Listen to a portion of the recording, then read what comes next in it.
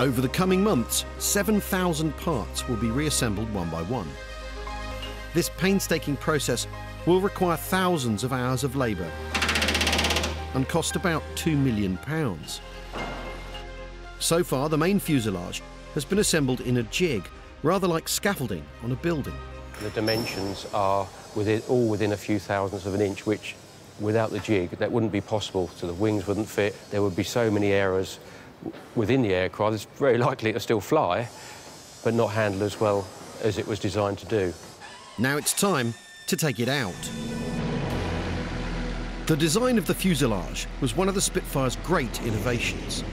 It's a semi-monocoque built on a skeleton of 19 lightweight frames, on which a thin metal skin is tightly stretched, providing strength and rigidity, but minimising weight. Next, they will add the tail section, and then the wings. Then they'll start installing the control mechanisms, the hydraulics and undercarriage. Finally, they'll install the engine, the propeller and the fuel tanks. Just moved this out of the jig, which is quite a significant step in any aircraft rebuild. And at this current point in time, I'm putting what we call a transit bar on, which is this structure here, which just means that you can manhandle the fuselage a bit easier.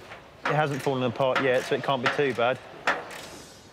Chief Engineer Franco is happy to see the back of the jig. We can finish off all the rivets that we couldn't get to whilst it was in the jig. After months of painstaking work on the frames and panels, the team is rewarded with something that's starting to look a little like an aeroplane.